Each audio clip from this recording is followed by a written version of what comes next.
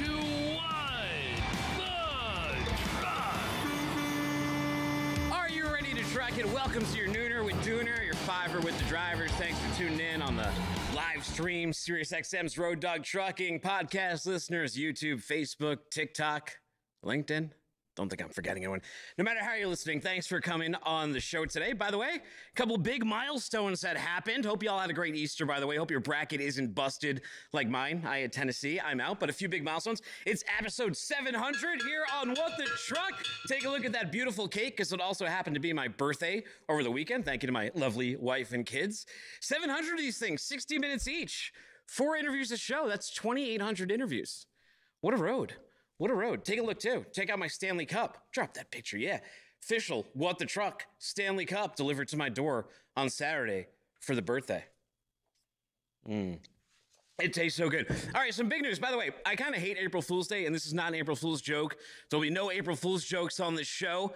But here, I'm a huge Tekken fan, and Harada, the producer of Tekken, he has gotten wise to the Waffle House. He tweeted, why is everyone asking me why Waffle House should be a Tekken stage? Unfortunately, a lot of people filled him in. They said Waffle House is a 24-hour franchise restaurant that gets a lot of drunk men on the weekends who don't go home with a girl. Because of this, they are frustrated and tend to get into a lot of fights. Let's see here. Briefcase says it's a common meeting spot for mutual combat in the United States. It has notoriety because the employees are also battle-hardened. JKO says Waffle House is a U.S. restaurant chain that culturally is heavily associated with brawling because the employees are trained to defend themselves. And it says the Waffle House is even used by the government to check disaster relief. Hey, I hope it comes in there. I'll get the DLC. All right, on episode 700 of What the Truck, I'm talking to Campbell University's Sal Mercogliano about the latest on the Francis Scott Key Bridge collapse. It's almost been a week. That happened in the early in the morning on Tuesday of last week. We're going to find out who's on the hook to pay for it, how long it's going to take, what it may cost, how it'll impact shipping. Sal has some of those answers. He is the authority on this. We got FreightWaves Thomas Wasson. He dives in the data behind the market. How did Q1 look? Will Q2 be an improvement? An employment. We all might be looking for employment if it isn't. Dickgistics Matt Dickman is here. He calls himself the Gordon Ramsay of warehousing. We'll learn what the hell that means. And a bunch more, but Sal's here, so let's not waste any time. Sal Mercogliano, PhD at Campbell University. He's not even wearing the camel head today. I am not wearing the camel head today. And by the way, happy 700, Dooner. You don't look a day over 699. I got to say. A day over, that's the bad thing about birthdays, milestones. Like every day you keep aging anyway. Like it just doesn't stop. It beats the alternative. Yeah, it could be dead. Could be dead. How was your Easter? Did you have a great Easter weekend? I did have a great Easter weekend. The problem is we have a mixed house in my house. I went to the University of Alabama and my wife went to the University of North Carolina. So we had a little bit of a problem watching the basketball this weekend. Oh, it's got to be brutal. My Tennessee got knocked out for me, and like the insult to injury is not only did Tennessee get knocked out, but I have no path to winning the FreightWaves pool tournament anymore. It was done. Well, I'm hoping for a roll tide, but I don't know. We got to get past UConn first. And let me be clear, NC State has been upsetting a lot of people. Everybody's got to figure out a way to play against Burns. It's going to be a tough one for any team to get forward past. I like the big fella. That's who I like. I like that. That's my team now. I'm going with the big heavyset dude. Burns, he's great. He's fun to watch, and they have been dogged all season long, and I think they just don't care, and they want to play a great game. Yeah. Well, hey, so we got to get into a little bit of serious business here, unfortunately. Last week, major collapse. We all saw the shocking footage that came out around 1:30, 2 o'clock in the morning. And so that video was out immediately. I woke up in the middle of the night to go to the bathroom, and I saw that. And I was like, is that even real at first? Is that AI? All that. And I was looking at, but some progress has been made. I heard they've pulled some trusses on here. They've made a waterway. What's the latest on what's happening with this incident? Yeah, so we got an update this morning from the Unified Command Team. They are starting to work on removing some of the steel trusses. They're cutting high on some of the areas that are not near the ship. What you're seeing right there is the fact that the bridge is across the dolly, and as you see that zoom going forward, that's the main channel there just above the ship. So all of that is blocked. They're working on sections of the bridge right now that are not near the channel. So they're trying to get weight off the bridge. The other element is parts of the bridge are still standing. The truss area is the one that collapsed. The Coast Guard is out putting some buoys in for a new channel, but this is going to be a very shallow draft channel. You're talking about maybe tugs and barges at most coming through that area. It'll open up Baltimore to some traffic, but nowhere near the major traffic. They cannot open up this port until they remove the dolly and get that section of the bridge between the two pylons out of the way, either by raising it or dragging it out of the way, so that they can open up 90% of the port of Baltimore. Sal, who is in charge of this whole sort of like recovery, rebuilding operation? Well, funny you said that, because I just got a video coming out today where I sent a note out this morning asking that question. And when I got back from the Unified Command team was like, we're all working together, which is great, rainbows and unicorns, but not really what you need on an oversight of a salvage operation this big. There should be a single incident commander. And my problem is there's been some confusing statements put out. So, for example, in the latest update, they talk about that the captain of the port, the Coast Guard captain, is the federal on-scene commander. But we've got the U.S. Army Corps of Engineers. We got the Navy supervisor of salvage on scene. You've got the Maryland Department of Transportation on scene, let alone 3 separate salvage companies that are working this area. This is a very elaborate situation. They really need to clearly identify who's in charge so that they have a clear plan of how to execute the 3 different salvages they have to do. Sal, on Friday's show, I'm talking to one of the dredging companies that is working on this project and helping get some of those trusses out there. So hopefully we'll get some answers out of them. But as we are right now, supposedly this is costing $9 million a day, right? What kind of supply chain impacts are we seeing here? This is the port's noted for automobiles, right? Ro-ro, farm equipment, those kind of things. Is this being absorbed? What are we looking at here? Yeah, so I mean, Port of Baltimore last year moved 43 million tons of cargo, $73 billion worth of equipment. So this is substantial. Baltimore is not the biggest port in the world in the United States by any means, not even the top 10, but it is a significant, medium-sized port. And as you mentioned, it's really key in export of farm equipment. But probably the biggest thing that they're doing is exporting coal and import of sugar and salt. You can move containers. You can drive. And one of the things we're seeing right now for shippers is a lot of the ocean carriers are declaring force majeure, which means they're going to be able to drop off their containers anywhere. It doesn't matter for the shipper. They're going to have to deal with it. So if I drop my container off in Houston, you're going to have to deal with it, not my fault. So that's going to be a big impact. But perhaps the biggest thing we're going to see is an impact in insurance, because the insurance liability here is massive. We don't know how far this is going to go.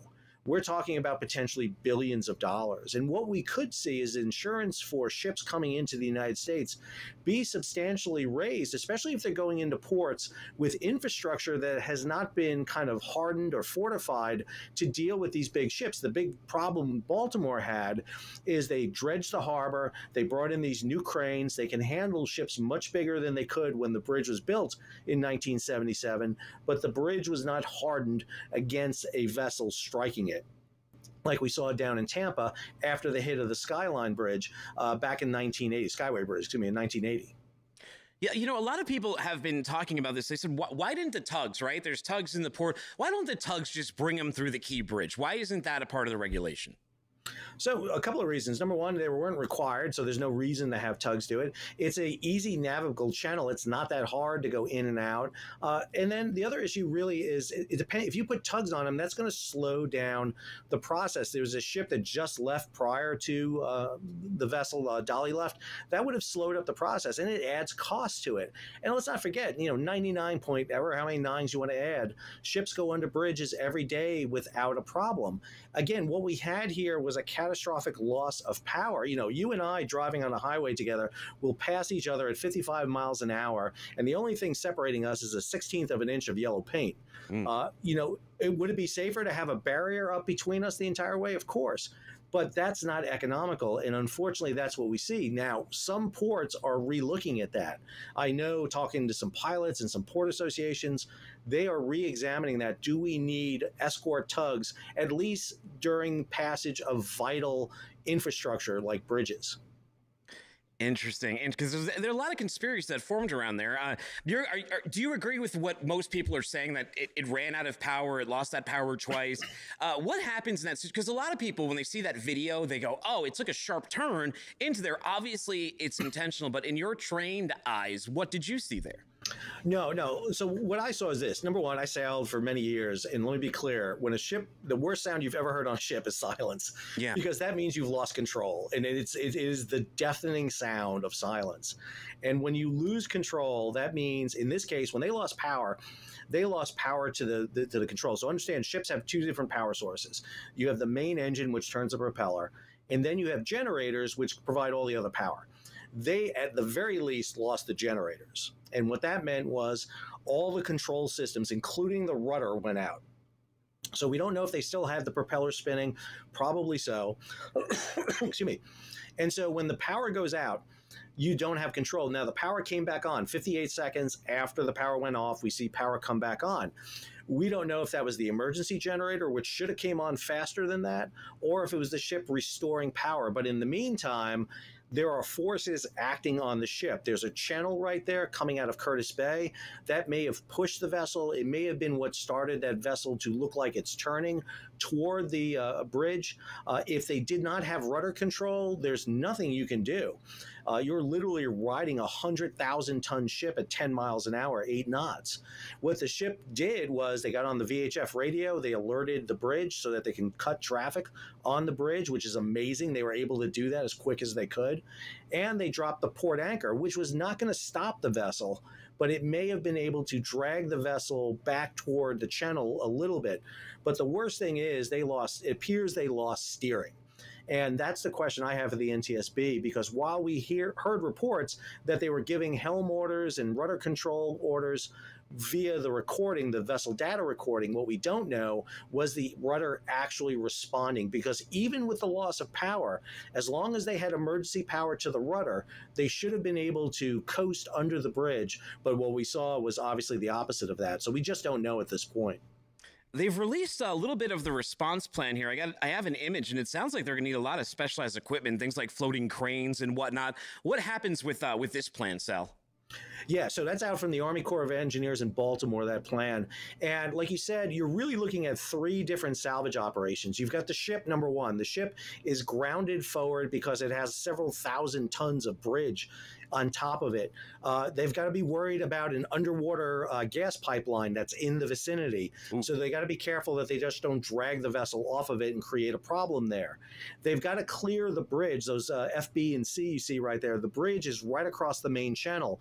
So they can actually drag the bridge out of the way, but they got to get the bridge off the ship first. And then you have the remaining bridge that's outside the channel that has to be done. So vessel stabilization is the key. They got to get the dolly out of there.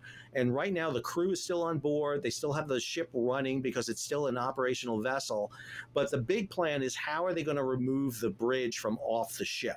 What they're doing right now is kind of outside that view. Everything that's being done is to the left side of that screen, up above the north side of the Federal Channel, trying to get either girders removed, lighten the structure, or to put the channel in. So best estimates are it's going to take anywhere from 1 to 3 months to clear the channel so that we can see the resumption of ships heading up into Baltimore. Biden caused some controversy, or people ran with this. He said, we're going to pay for this ship. And people took that, or some people took that to mean that there's no insurance involved. The federal government's going to take on this entire burden themselves and they're going to rebuild. But I don't think it means that. Who is paying for this, Sal? No, I mean, what you see right now is money being allocated for the use right now. They're not going to wait. It's like getting in a car wreck and you decide to go get your car fixed. You're not going to wait for the insurance payment. Well, in this case, we're not waiting for the insurance payment. The federal government is putting money out right now to get the process, because we need the Port of Baltimore open. So ships have insurance, and they have layers of insurance. So there is a company, Britannia P&I, it's Protection and Indemnity, will cover up to $10 million. And then what they do is there's a club, there's a dozen clubs hubs work together. They provide the next level of 100 million. And then they actually have coverage that goes up to $3 billion. So there is a lot of insurance here that is potentially available. But obviously, insurance companies, the one thing they hate to do is pay out insurance. So they're going to fight all this to the last. This is why we're not going to see any payouts till they determine liability. Because understand, everybody's going to sue everybody here. If I have a ship that's stuck in the port of Baltimore, I'm suing for loss of revenue. If I have a ship outside of Baltimore and I got to divert, I'm going to sue. Not alone is the 6 guys who have lost their lives going to sue. So the liability here is going to be extensive. The problem you have here is it's international shipping. The ship is owned by a Singapore company, which is in turn owned by a Japanese person. It is a Singapore flag vessel. The lease to a Danish company, Maersk. The classification society is Japanese. The insurance company is British. So the mess that we have here in international shipping is going to come to full force as we see the litigation. Let's not forget, it's been 3 years since Ever Given, and that litigation is still ongoing. Yeah. I mean, no doubt. But Sal, now I got to ask, there was another strike. There was in Arkansas, there was a river barge strike. Are our bridges safe? This happened over the weekend. Yeah, I mean, we see these kind of elisions happen all the time, unfortunately. And we're fortunate that a lot of our infrastructure is designed to withstand this. So in a lot of our rivers, a lot of the river bridges are designed to withstand these type of accidents, especially in barge and river, because of the currents, winds. This happens more often than we think. We just seen one also on the Danube with the Bulgarian passenger river ferry on that area. So these do happen. And because of media and because of sites like yours and mine, people get to see this and see it happen. The problem we do have is that we need to ensure that we are investing in the infrastructure so that they can withstand hits like this. The problem is the bridge in Baltimore was designed for ships that were built 50 years ago, half the size of what Dolly is today. And when you look at the difference between the new bridge they built in Tampa after the old bridge, you see that. You see the main foundations are on artificial islands. There are these big, round, concrete dolphins around the legs of the pier. Those are the type of things we need to invest in. The problem is it's not sexy. No one wants to invest in current infrastructure. I much rather cut the ribbon on a new bridge than rebuild an old bridge. And unfortunately, we learned a lesson the other night when the Key Bridge was taken out by the Dolly and 6 workers died on board. Yeah, that bridge was built right before some of those like dolphins and newer build styles were coming in too, right after the Skyway Bridge you'd mentioned earlier. Yeah, so I mean, 77, the Skyway Bridge was in 1980. We were seeing actually right across over where Sparrows Point is, the old shipyard, they were building ships the size of Dolly at the time. But again, nobody envisioned those size vessels going into the port of Baltimore. And again, this is something I hop on a lot. We have to be looking at our waterways a lot more. We have to invest in them a lot more. Ports on the East Coast and the Gulf Coast have underwent a huge expansion to take advantage of these larger ships. They're literally building the ports to attract larger ships. Charleston, Savannah, New York, New Jersey, Houston. We want these big ships coming in because it's more efficient. It lowers the costs for cargo. But at the same time, we've got to be looking at more than just draft and cranes. We've got to be looking at the protection for where these ships are sailing. And if we need to require, tomorrow the Port of Baltimore says, you know what, we're going to require tugs and barges escorts. That's great. It doesn't do any good if the other ports aren't requiring it, because if I'm a shipper and it's going to cost me more to go into Baltimore because I got to require a tug and barge, I'll go to another port because it'll be cheaper and more economical. We have to be unified on this.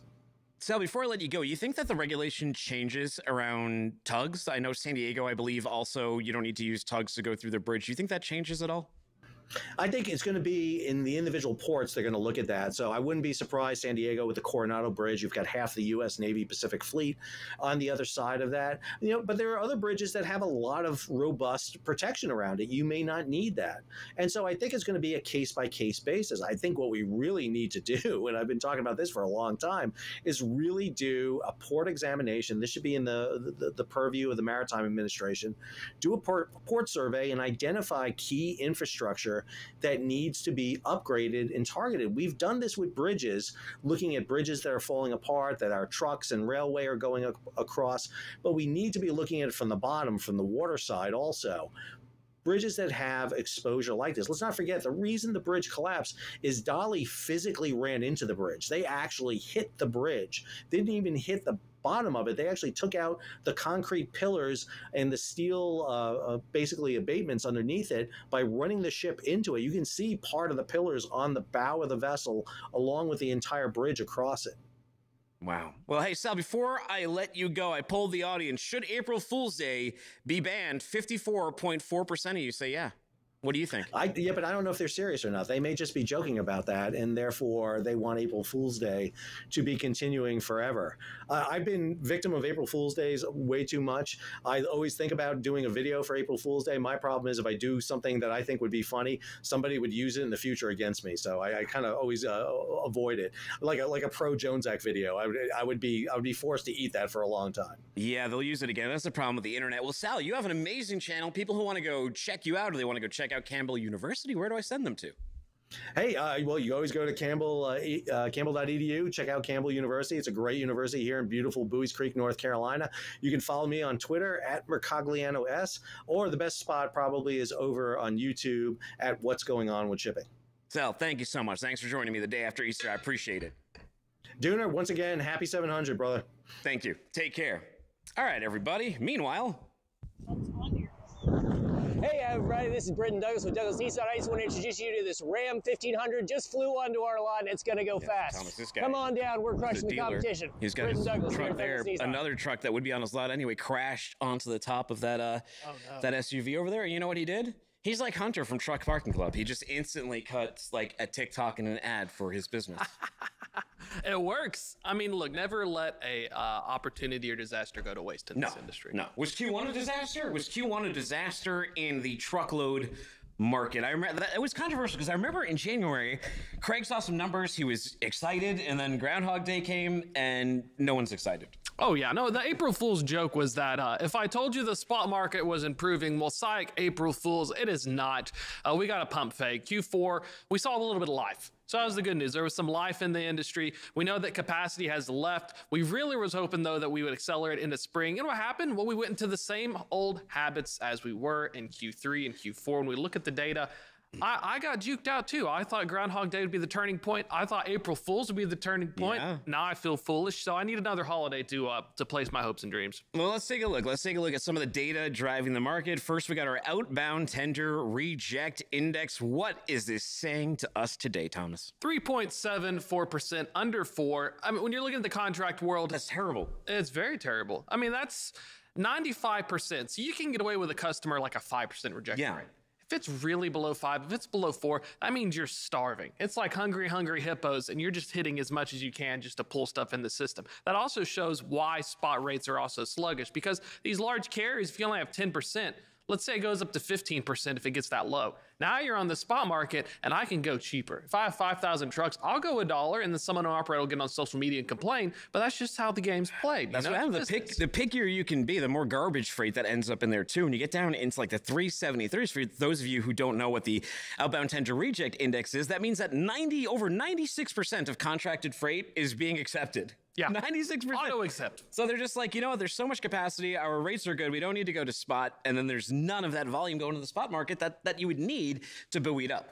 Exactly. If the vibe check was 5 to 10%, kind of feels like the Goldilocks zone. Some will say 5 to 7. Anything over like 10 to 15%, we know that kind of like a catfish at the bottom, it's going to matriculate into the spot market because enough people will reject it. The waterfall backs up, and I got to go elsewhere. And so we've been this way for, good Lord, over at least a year, where the only time we saw it getting above 5% was on the holidays. So it's really hard looking ahead, and we have some other charts talking about these things, but in terms of unprecedentedness, it's just we don't know how much capacity has to leave because of how skewed our data is. So when we're looking forward now, all we can really do is know what happened a week or two ago and say, well, it still sucks. Well, let's talk about that. Let's take a look at carrier authorities. Who's leaving the market? I heard that the rate of people are still exiting, but the rate of exits has actually slowed down. Exactly. Looking at that chart, you see at the very far right, there's a little bit of green. That's right. That's hope, people. So when we look at this data set, I have a few years pulled up. One thing that stands out, there's a big hump because of the pandemic. And then when rates crashed, there's a big negative hump. Green is positive, more came in than left, red is negative. The issue we're running into is, as you can see on this map, if you look at the historical nature, Americans buy more, we ship more. There's generally a lot of capacity entering the market, and it only takes a little bit to leave to change it. You see these little bitty divots of red. Well, now we're kind of screwed. Look at this. How am I going to predict, looking at this data, what amount of red, what amount of equilibrium is necessary? And I don't think anyone knows that answer. Now, we have to look at this from other edges: outbound tender rejection rates, spot market rates, expectations like that, imports, ocean, you know? Well, that's because if you look at like one of these red lines, it goes down pretty deep. But if you were to make your prediction back then, you would probably look at that and you go, wow, this is really accelerating. There is no way in hell by April Fool's Day we will be a sub 4% outbound tender reject rate with that amount of exit, but here we are. Oh yeah, that's why this market's so confusing. And I think that's the biggest thing. It's confusing, and whenever if you're a resident expert or you're in this industry with a pulse, it still feels weird, and your gut tells you, why does it still feel so long? Well, this is like a hangover. This whole red is a huge hangover, and so that is impacting our rates. The whole rate environment right now is continuing to be rough. And if you look at our expectations, so we have a spot rate forecast. Yeah. There was a big drop around late April, early May of last year, the big dip. So when we look at our data set, AI uses training data. Well, we're predicting another big dip, and my opinion is it's not going to materialize like last time. There's a floor, but that doesn't, what I'm trying to say is in the next month, if you're asking, will it get better? Well, no, it's still just going to suck. Now, by May or June, hopefully we'll see produce in full swing. Reefer has been a lot more life in it, so has open deck, but anything in the dry van segment is going to continue to have troubles. What's our 7-day average telling us on here?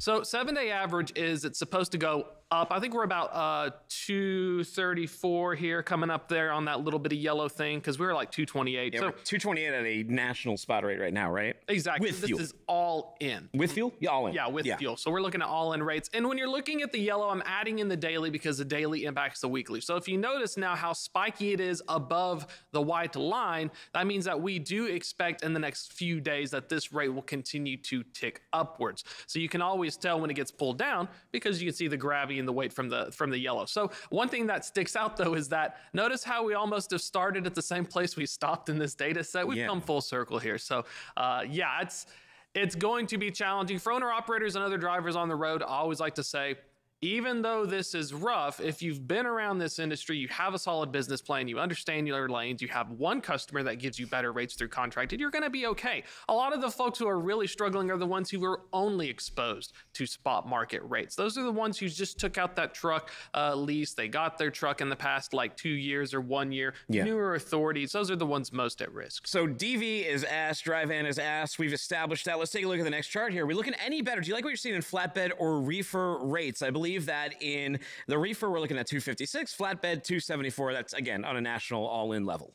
Bullish on open deck, flatbed, open deck, any kind of heavy haul. The reject rates, right? Last time you're on, weren't we at like 20% reject rates in the flatbed? We did. We went down to settle around the 15-ish, but that's healthy because open deck contracted rates have continued to overperform. And when we look at that data and we see that little bit of green showing up, the theory is that these new entrants should be approaching the reefer and the heavy haul segment, and we should be seeing more covering that supply because the 274 on the spot rate as well.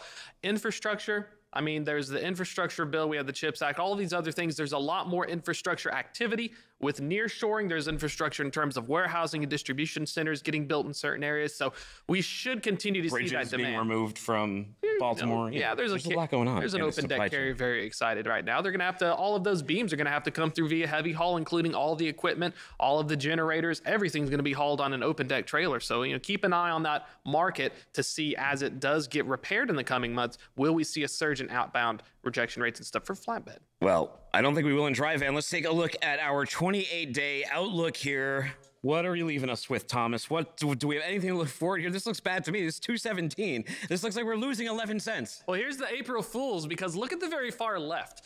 We had a huge dip, last time, a little bit around that middle part of April going into May. So our model is saying, well, there was a dip last year. Will there be a dip? Now I'm going to call April Fools because as you notice, there's a tiny blue line right there that was our actual versus projected. It turns out that hundreds of thousands to millions of small fleets and owner operators, by not agreeing but doing their own self-interest, decided to make a price floor. So this isn't like everyone got on the phone and WhatsApp and said, guys, let's hold our rates. Because people say that online. That really makes me mad. They say, drivers, if we just all band together. There's no banding together. There's no honor among thieves, and there's no agreement on spot rates. I'll undercut you if I need that freight. But this is the April Fool's Day pump fake because I'm very confident that rates will probably be between 220 and 225 at the lowest, just because this looks to be more of a model anomaly because we had such a massive drop this similar time last year. It's putting a lot of weight, but like we said earlier, full circle, we don't really know that it's going to get marginally better. So, I mean, who knows? Maybe it could get that low, but that's my April Fool's prediction. Should we ban April Fool's Day? 54% of my audience says yes.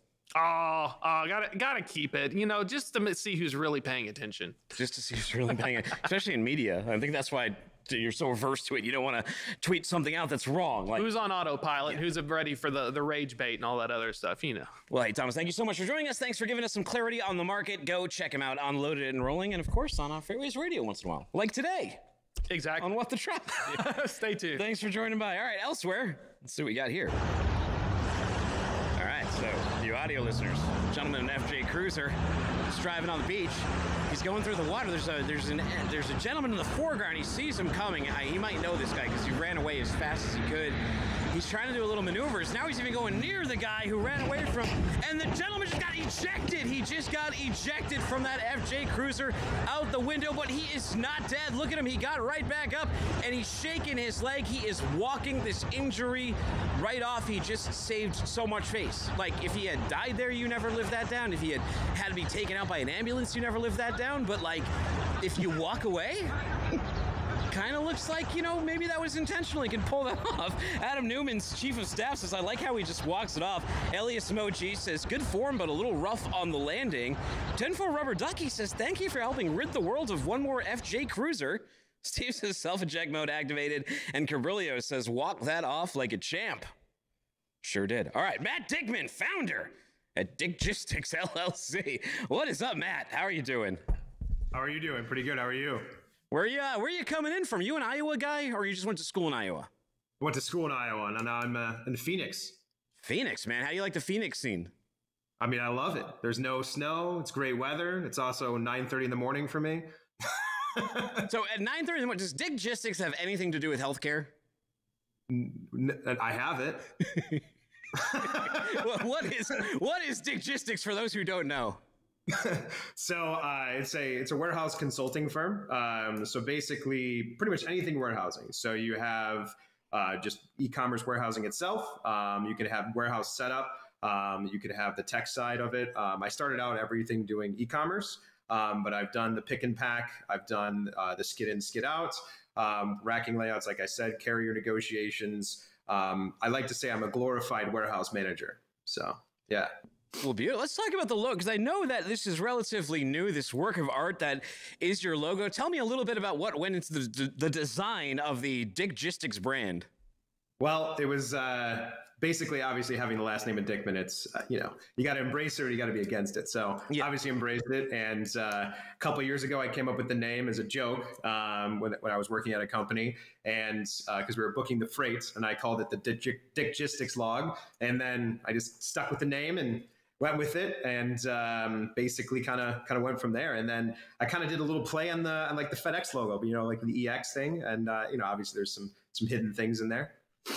Yeah, like the EX has the hidden arrow. I'm not sure what might be hiding in yours. You mentioned FedEx. You didn't happen to be inspired by this carrier, were you?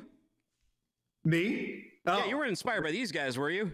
Well, that's one of my other LLCs, actually. That's one of the old Lot Lizard Express is one of your LLCs. Well, hey, when you get the last mile, you got to get it in there. So yeah. So why do they call you the Gordon Ramsay of warehousing? So one of my big specialties is going into warehousing and basically kind of flipping it. So I go into I'm like, quote unquote, the fixer. So I go into warehouses, unfortunately, sometimes have a lot of issues.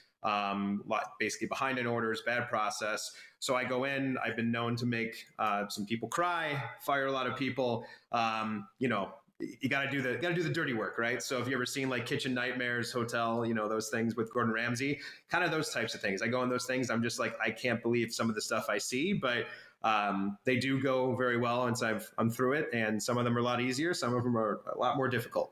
You're kind of like bar rescue for a warehouse thing, yes, right? Yes. Whenever like Tatman goes in there, he always finds there's like 80% of the problems are almost all the same.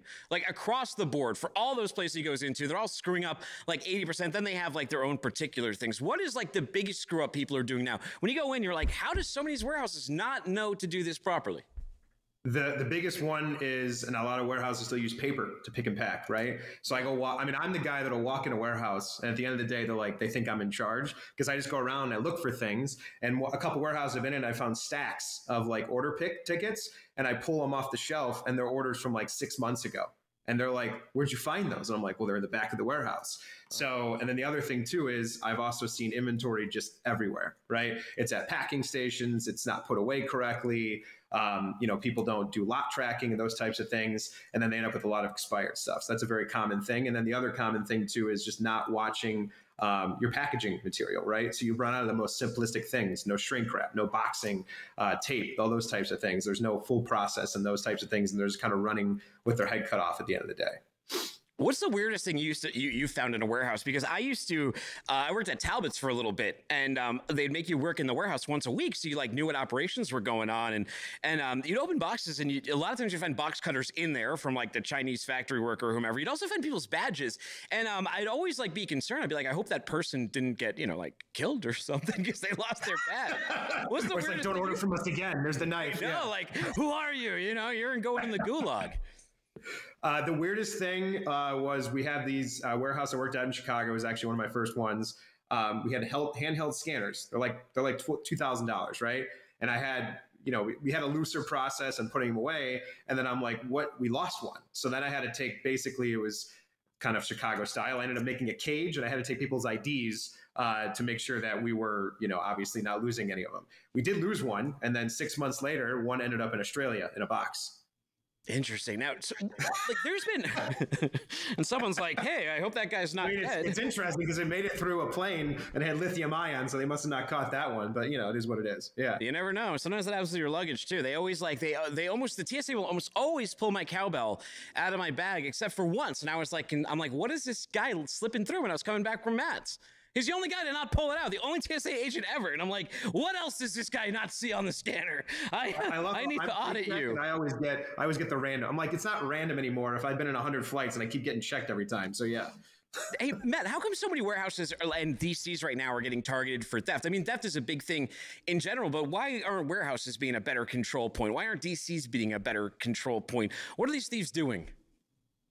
I mean, a lot of it is inside jobs, right? So It's a lot of people that, I had one client, we had some freight stolen, who knows if they were talking to the manufacturer, those types of things. But a warehouse, for example, you go to like Walmart and you see like all that security prevention, all that stuff. A warehouse, unless it's like a massive facility like an Amazon or anything like that, there's security, but it's not like they're checking everyone's bag in and out. It's a lot easier to get things going. And then obviously if people know what's in the warehouse, they know people and all those things. And then they kind of find out street value and then they go for that. So, I mean, security is one big thing.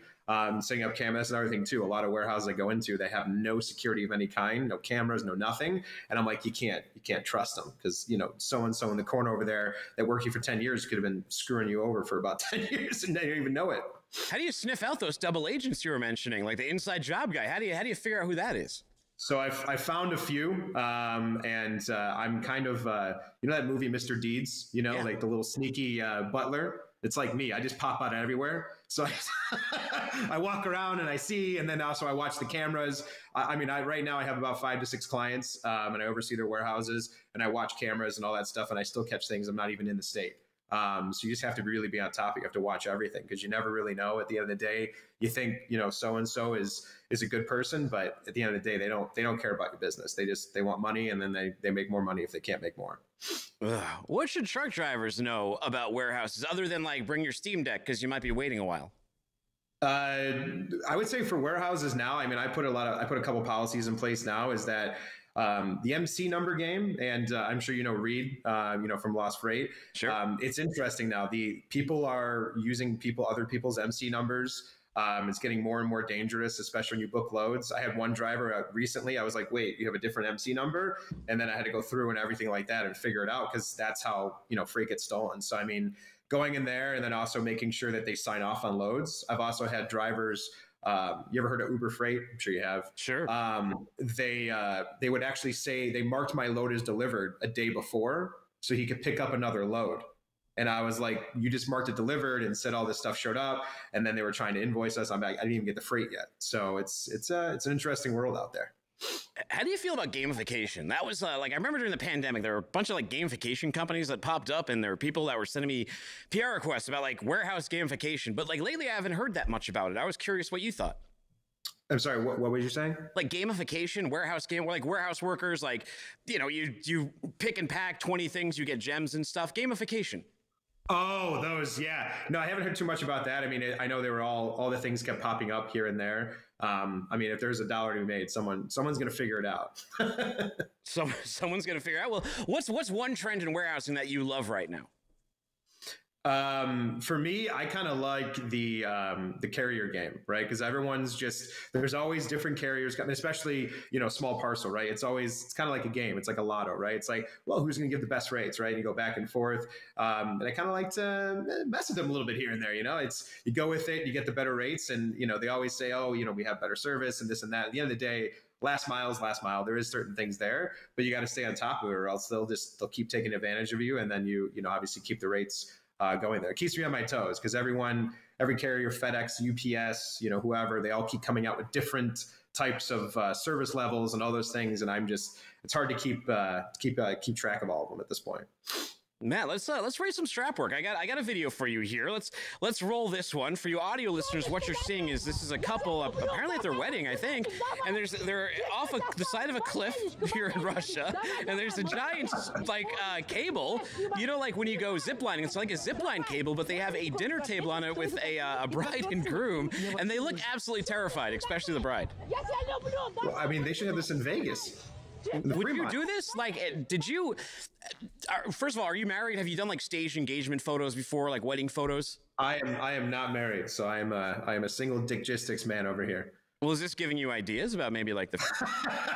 I mean, it would. I've done some spontaneous things. I mean, I'd try it. Really, the question is though, what happens if you have to? How do you get the food though? Well, I have a translation here, too. Daniel Chovnik, CFA, says, what's even more hilarious that someone is asking the woman screaming in the background, is that your son? And someone replies, we have no clue who he is. They just, all those people in the clip, they're just send it. We just want to see this. Maybe line up like a ride at Six Flags. You just get in there. You just get on with some random person. Lawrence Hansen says, drop your napkin and it's gone. Drop a fork and it might kill the guy who went to pick up your napkin. I mean, I actually, the funny thing is I saw that video recently, and then the FJ Cruiser thing, which was great intro for me. That's how that's the current car I drive. No, I'm just kidding. No. Well, Chad Barbier says in Russia, strap work rates you. Matt, you didn't happen to make it down to Matt's, did you?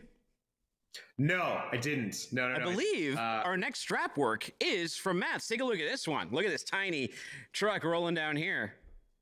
He's even got a can on the back of that thing. He's got the future generation of trucking right here. It's a little kid driving a truck. The only thing some people have pointed out is that it's being pushed by 2 men. It's not under its own power.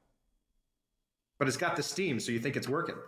It does. I mean, yeah, it's a good kit. You ever build it? You ever do a Pinewood Derby in Boy Scouts? Yes, I did. I did that a couple times. And was it Cub Scouts? Yeah, Cub Scouts did those. And then also the cars with little CO2 cartridge in the back. Forgot the name of it. They're wooden, but I can't remember that name as well. Wayne says, impressive as it is, some folks have way too much time on their hands. Well, I don't know. Sometimes it's fun to do things like that for your kids. You only get them once. Now, all right, poll of the day. Should April Fools be banned? 54.4% of you say yes. Where do you sit on this one, Mr. Dickgistics? I don't think it should be banned. I think it should be around. I mean, the April Fools is a great time to mess with people, and then they can have a little good fun there. And also, you can try something. And see, for example, I also launched my merch store today. People may think it's a joke, but hey, if it makes sales, then it's going to keep going. It's going to keep going. Anyone ever get you good? Yeah, there's been a couple. I can't actually pinpoint the ones on there, but some of them, well, I remember actually, no, I can't remember exactly which ones they are. But yes, there's been a couple that I've been ruse from, especially from text messages. People, I'm like, oh, I get a text from someone. I'm like, haven't heard him forever. And then it's a fake person. Yeah. Wow. I'm going to go mess with some people after the show. We're almost out of time, but people want to connect with you. They want to reach you. Where do I send them to? Yeah, so go to Dickgistics.com. Definitely hit me up on there. I got my email on there. Like I said, I also just launched the merch site. I did a promo code for What the Truck, so WTT, get 10% off. And really appreciate you guys. Hope to talk to you guys soon. Hey, thank you very much for joining us, Matt. Take care. Have a great week. Hopefully Q2 is better than Thomas Wasson's prognosis. Everyone drive safe out there. Thanks for joining me. Find me on Twitter or on social media at Timothy Dooner. That's DOONER. Find the show at FW What the Truck across social media platforms. Hey, everybody, take care and don't be a stranger.